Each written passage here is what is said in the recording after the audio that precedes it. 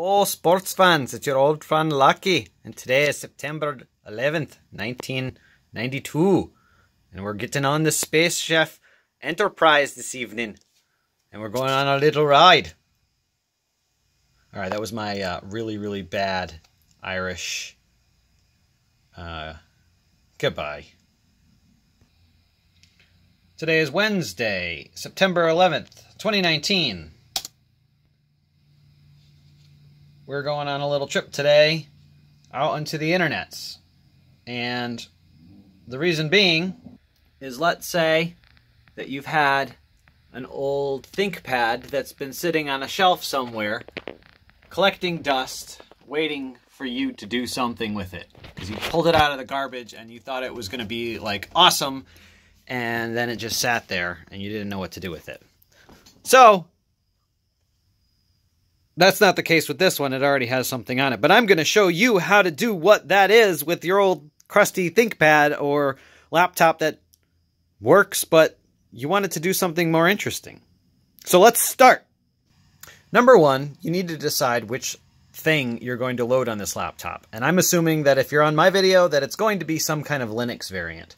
I'm going to guide you down the straight and narrow, and we're going to go to Ubuntu and just download that. So Ubuntu is a distribution of Linux, of an open source operating system that you can use instead of Windows. But I'm using a Windows computer because that's probably what you have. If you have a Mac, you can kind of follow along, but you're going to have to figure out some of the details yourself. So I'm just going to go to the downloads, and I'm going to download 1904 because that is more fun. There's 1803 LTS, which means that it's more stable, but for the kinds of playtime, you know, you're probably going to end up reinstalling Ubuntu like 5 or 6 different times. So magic happens, and oh look, we have an ISO now, and it's 2 gigabytes. All right, great. Now, how do we get that onto something that we can put on our other computer? You could burn a disk, but I think that most of you probably don't even have any spare DVD drives or a DVD drive in your computer that you use on a regular basis. Number two is a flash drive that you have laying around. This just happens to be like a 30 gig or a 64 gig. It just needs to be larger than 2 gigabytes. So like a 4 gig or an 8 gig little flash drive will work just fine. Next, we're going to the Google. Well, we're already at the Google. We're just going to search for etcher.io. And this is a program that will flash your USB drive with that download that you had. So I'm going to download this for Windows. There are various other tools for other operating systems.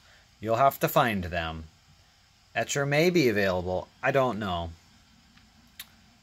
So I'm going to open Etcher from Bellina.io, but it's the same program, Etcher.io. Oh, and look, it's the Apache license that I have to agree to. Okay, I guess we'll agree to that.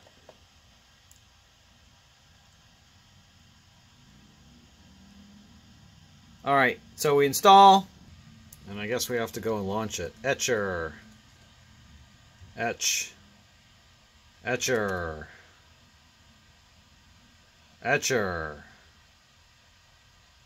Where you at, buddy? Oh, it automatically launched for me. I have to click. There it is. So, number one, select your image. Downloads. Ubuntu. Really should organize these. Select a target. So, plugging in what was an Arch disk. Plug that in. It already knows that it's the SanDisk USB. Make sure that you don't have anything on it first. Go check. Go check right now.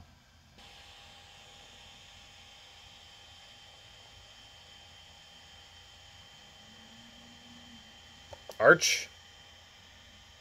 Okay, this is an Arch disk. It is safe for me to click this flash button. SanDisk USB, the one I just plugged in. Click the flash. Yeah. All right. See you in a second. Here we go. And flash complete. All right. So we take our handy dandy now Ubuntu drive and we plug it into our computer. And now here comes the part that's going to be different for every machine. So each machine has some settings in it that will allow you to get to something called the boot menu. And that allows you to select a temporary startup device. So for me, I had to hit the enter button to get this screen, and now I'm hitting F12 per the instructions. And then from this screen, I have to find the thing that lines up with my drive. So I know that this is made by SanDisk, and it's USB. So I'm able to find a USB SanDisk drive connected. So if this old machine of yours had Windows 10 on it, it might boot up pretty quickly. If it had Windows 8, the same kind of thing. Windows 7 takes a little bit longer. If it's older than Windows 7, it will, not to say that it won't boot from USB, it's just you may need to do a few more things. So what other things might you need to think about on your laptop to get to this point?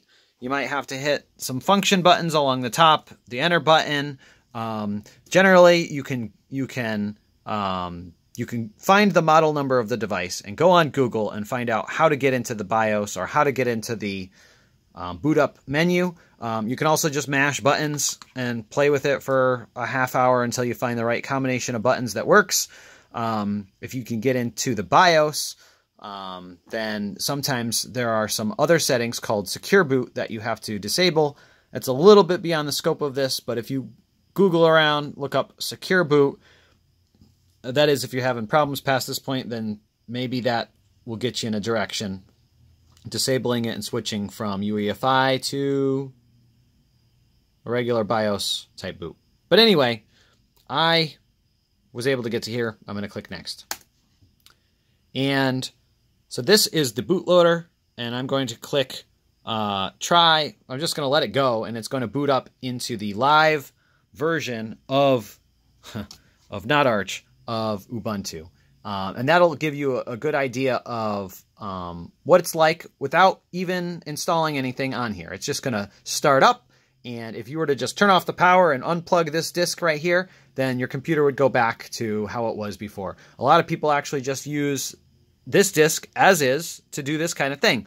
And, you know, if you just want to play with what it's like to go on the internet with Ubuntu, then this is like a quick and easy way. You'd come up here, you would go to find a Wi-Fi. So your Wi-Fi settings are up in the top right-hand corner. If you use the regular menus, you look for what's around.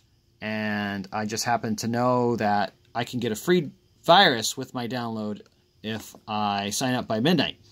So I'm going to connect. And then, look, it's got Firefox already installed. So you can just go ahead and launch that. It's a little slow. And it comes with the factory bloat. Let's go to google.com.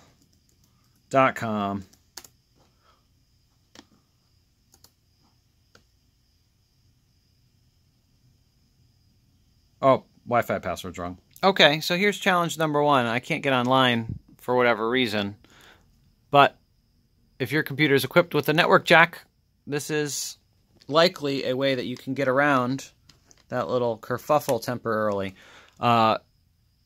Sometimes when you install Ubuntu, you won't even see your wireless adapter in here unless what you install includes non-free blobs or non-free software. Sometimes that is a software setting during the installation, and it happens a lot on network cards that the manufacturer of the wireless card, such as Netgear, Realtek, Intel, whoever it is, did not release it as open source, and by default, it's not included unless you're allowing the non-free. It's not that you have to pay for it. It just means that it's not open. So play around with your Ubuntu system, but if you want to install it, you can click the installer from the desktop, or back at that black screen, you could also do that. But this is a perfectly acceptable way of going through the installation. So you click install, you pick your keyboard. Did I say US? So if you do have your Ethernet connected and you're connected to the wireless, however you're connected, you'll be able to download updates while installing Ubuntu. And this is where I'm going to select that feature that says install third-party software for graphics and Wi-Fi hardware. So this particular unit happens to have a slightly newer Intel i7 and a NVIDIA GeForce processor in it. So I'm going to go ahead and click install the third-party things. And yeah, we're going to do the normal installation. And I'm going to click continue. And when you get to this screen, this is where if you're not ready to separate ways with this laptop and stop using it the way you previously did, this is where you have the opportunity to just unplug it, turn it off, and go back to Windows. If you click next, it starts a process of erasing everything on this computer as if like, well, if you messed it up, you'd only have Ubuntu, you wouldn't have any of your data, you wouldn't have any of your files. So if this is a machine that you've already moved stuff off of or you found in the garbage, that's great. If it's a machine that like you use on a regular basis and it has some files on it, like some pictures of your cat or your children, you should really consider buying yourself a backup drive, backing everything up to there, and then going forward with this. And then make a copy of this on another one too. So I already did that. So we're going to go ahead and click install. I'm not going to do anything else, but you can read the options there. Okay, you had one more thing to click. You have to click continue if you're really certain. And this will render your prior installation invalid. And you're really committing to this Ubuntu thing. All right, so pick your country, make sure your time zone's correct. This is where you get to be creative. I'm always Bob, and that's fine with me. And I'm going to give it a super secret password. Told you it was super secret. And then we're going to let it install. And it's going to dance around like a dingo that it is. And we'll see you back right now.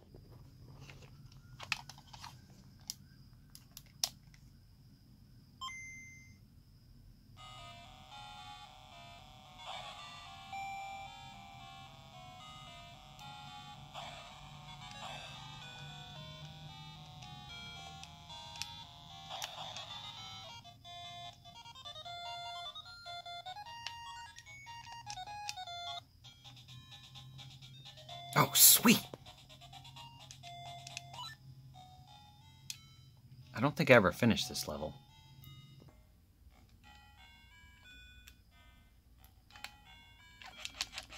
Oh, I gotta pay attention. Get into your... Oh, maybe we should go back to Ubuntu. Amidst all the advertisements, they do point out that there really is good community support. So go online, check it out, see what's available. Stupid Hangouts. I mean, just look, install Jack on audio on Ubuntu, and you've got the Ubuntu forum, you've got some GitHubs, like, there's some great info that's just out there. This may be relevant. This may be relevant. Install video editor on Ubuntu. You get a Vidimux. You got, I don't recognize or recommend any of those things. Ooh. Where's the one I was using the other day? Kdenlive. There it is. There we go. Kdenlive. Now they're doing it on 1604. What about, well, you can always go at older versions. If you want a stable, you could go back to the downloads and use 1804 because it's a lot more stable. I was just using 1904 for funsies, but you can read the infos on how to do a whole bunch of different things. All right, so it'll say we're done. I'm going to restart now, and we're going to boot it back up. Remove the disk and press enter, and it will reboot for you. And there we go, and we let it just do its normal thing. There we are, loading Ubuntu Linux from the laptop, not from the flash drive. And look, there I am, Bob, and I'm going to put in my super secure password. And we're logging in for the first time after installing. So I hope you found this video useful, and you know, it gives you a high level of how to get connected to how to get your old weird ThinkPad that's crusty and dusty off the shelf and get some good use out of it. You can walk through or skip any of this stuff that pops up when it first comes up.